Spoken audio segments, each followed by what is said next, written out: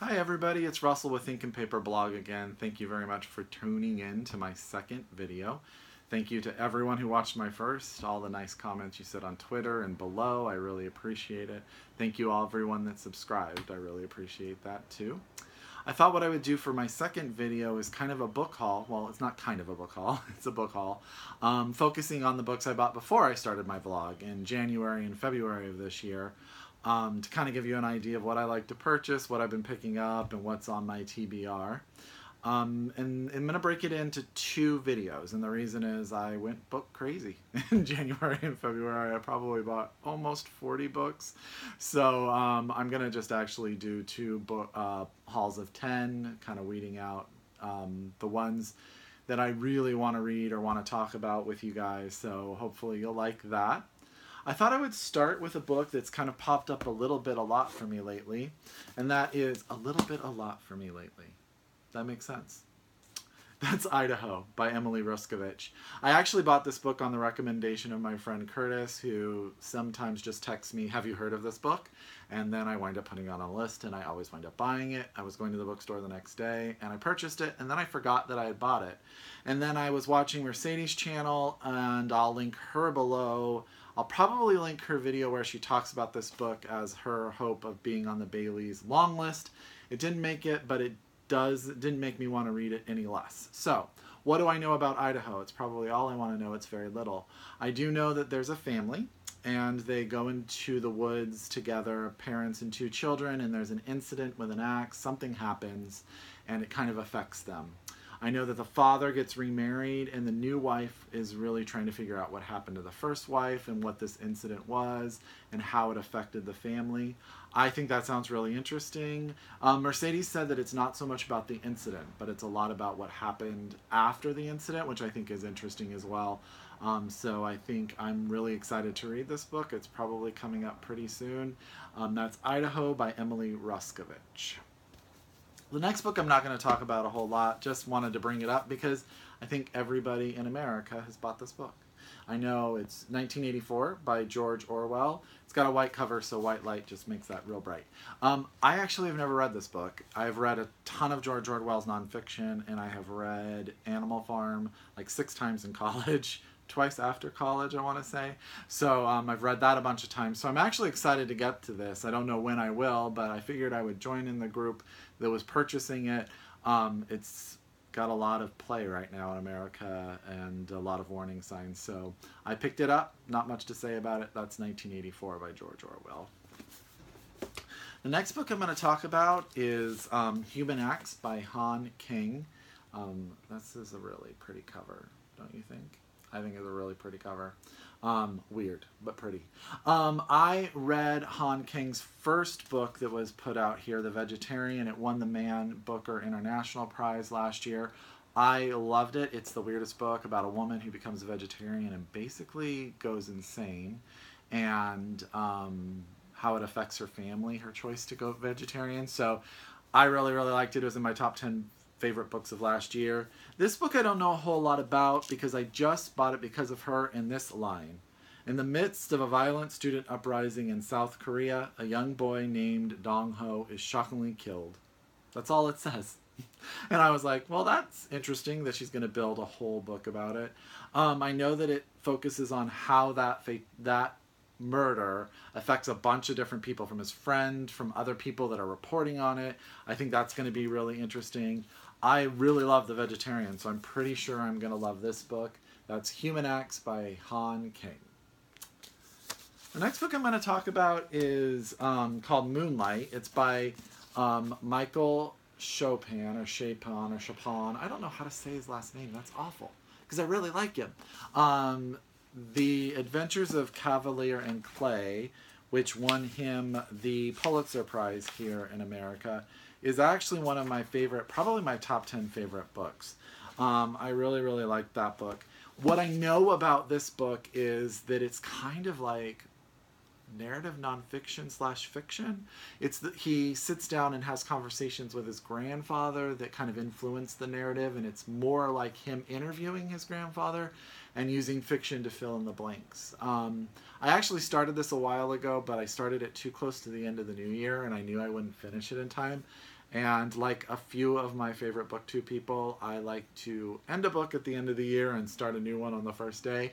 I knew I wouldn't be able to do it. I was really enjoying it. I really like Michael Chabon's writing style. I find it very, very entertaining. So I'm excited to read this book. That's Moonglow. I called it the wrong name. Moonlight is the name of a movie, which I also really loved, and I recommend you all go see. But Moonglow is the book I'm talking about, so I hope that doesn't put you off this book. This is Moonglow by Michael Chabon, who I still can't say the last name. Thanks. The next book, do you guys have those books that you walk by and you almost buy like 10 times? And you look at it every time you go to the store and you're like, you know what, I gotta buy that book. And then you never buy that book? Well, I finally bought that book in January. It is The Slow Waltz of Turtles by Katherine, how do you say her last name, Pancol? I love this cover. I also love turtles. They're my favorite animal. I have a turtle tattoo on my arm. I went swimming in Aruba and a sea turtle came up, and they've kind of have always been present in my life ever since. And then it has a dog with a turtle on it. I mean, come on. I don't even really need to know what it's about. But I'm going to tell you what it's about because I think it sounds fascinating. 40-something mother of two, Josephine Cortez, is at a crossroads. She has just moved to a posh new apartment in Paris after the success of a historical novel she ghost wrote for her sister. Iris, still struggling with her divorce, the results of her husband running off to Kenya to start a crocodile farm with his mistress, she is entangled in Iris's messy lie. And if that's not enough, people have started turning up dead in her neighborhood. So I think that sounds fun. I think the idea of a crocodile farm, a mistress in Kenya, sounds fun. I love the cover. I love the title. So I finally bought it. So I will read it and I will tell you everything about it once I've done it. That is The Slow Waltz of Turtles by Katherine Pancol. The next book I bought because I was jealous. Simon over at Savidge Reads has done an interview with the author, Hannah Kent, for her new book, The Good People. The Good People is not available in America yet. So that is the problem with watching Booktube videos from people who are in the UK.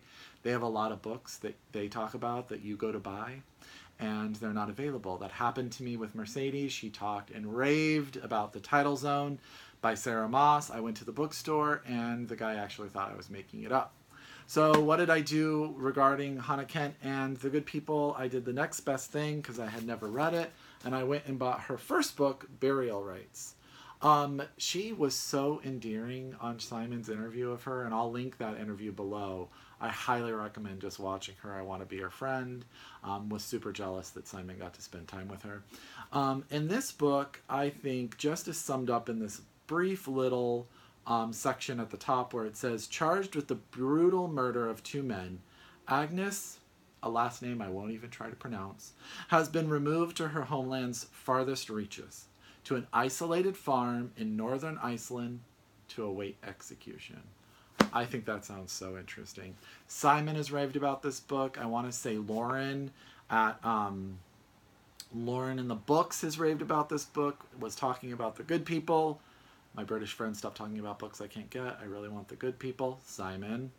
So I'm really excited to read this book and see what all the fuss is about. I think I'm going to love it. And I think if you haven't read anything by Hannah Kent, pick this one up. Why not go into her backlist before her new book comes out in a few months?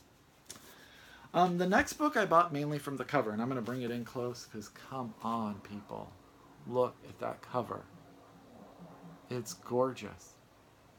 Don't judge a book by its cover. Judge this book by its cover. It's beautiful.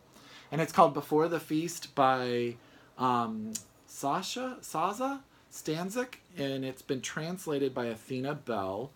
I just love the idea of it. It's kind of got a fairy tale vibe per the back of it. It says it's the evening before the feast in the village of Furstenfeld, population an odd number. The village is asleep, except for the ferryman. He's dead. and Mrs. Krantz, the night-blind painter who wants to depict her village for the first time at night. A bell ringer and his apprentice want to ring bells. There's only one problem. The bells have gone. A vixen is looking for eggs for her young, and Mr. Schramm is discovering more reasons to quit life than to quit smoking.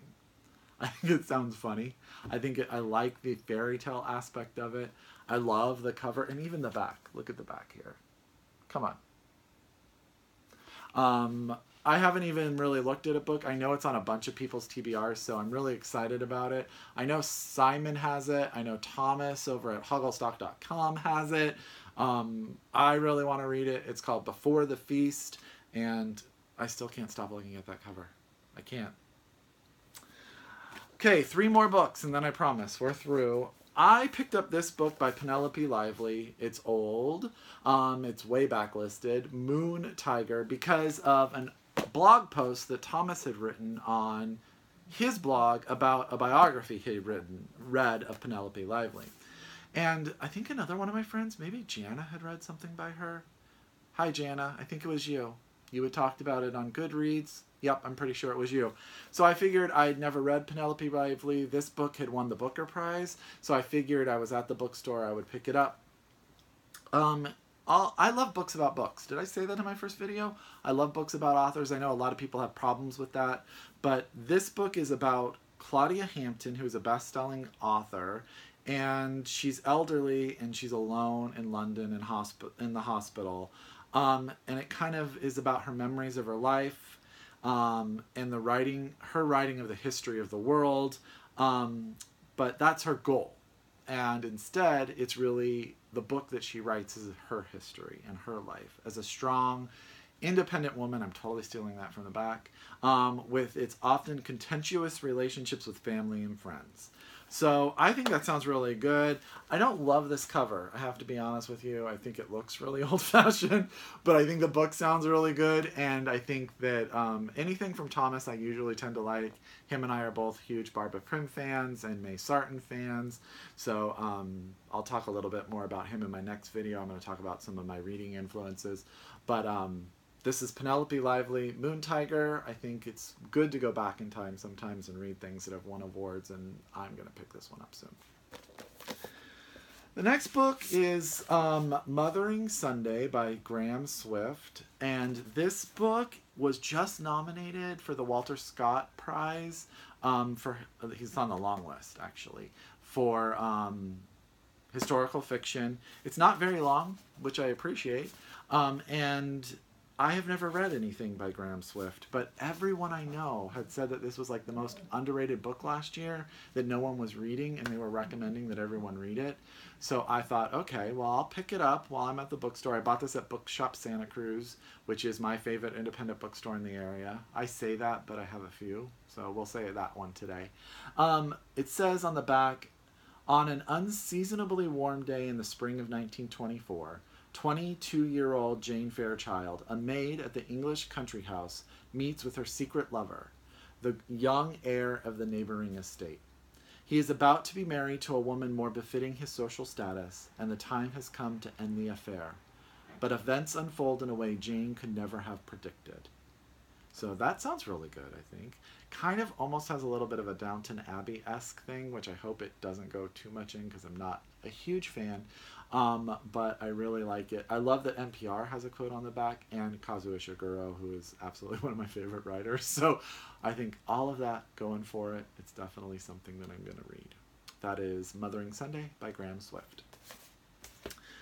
The last book I'm going to talk about I bought solely because of my online book club. I know I talked about Gentleman in Moscow last time. At the end of that, we always go over what we're reading and we talk about it. And someone had just read Anne Patchett's latest book. I think it's called Commonwealth. I want to say it's Emily over at Book Cougars. She has a podcast. I'll link their podcast below.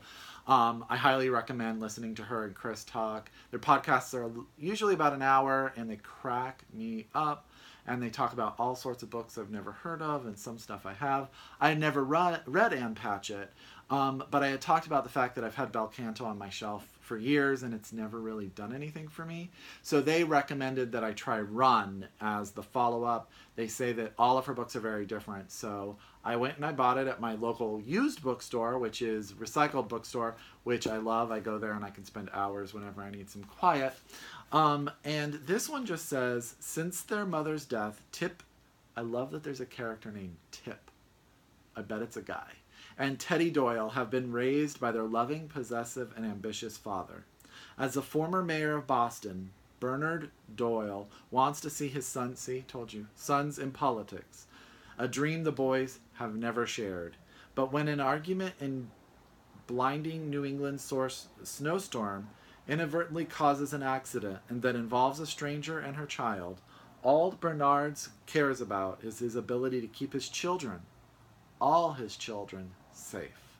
Well, all his children leads me to believe that there's something connected. Let's go. I mean, come on. That couldn't be a more leading blurb. But I'm excited because I really want to read Anne Patchett because everyone says she's phenomenal, and I guess maybe just Bel Canto wasn't for me. So I really wanted... I'm going to grab a drink real quick. That was my face real close. Sorry. So I'm glad I picked it up. It made it into my TBR, and I'm really excited about it. Hopefully it will be my sort of gateway drug into Anne Patchett's reading. So that is 10 books from me that I bought in January and February of 2017. I hope you liked it. Please tell me if you've read any of them. I know that some of you have. I'd love to hear what you think. Place the comments below. I'll try to respond to everybody. I hope some of them sound interesting to you and you pick them up. I will link below every book to an independent bookstore that I love across America where you can go and purchase the books if you like. I'll highlight one per podcast so that you guys, I say podcast, I should say vlog. I apologize. So you guys can go purchase them if you like, supporting a local podcast bookstore. And I hope you enjoyed this, and I will talk to you guys in a couple days. Thank you very much for tuning in. Bye.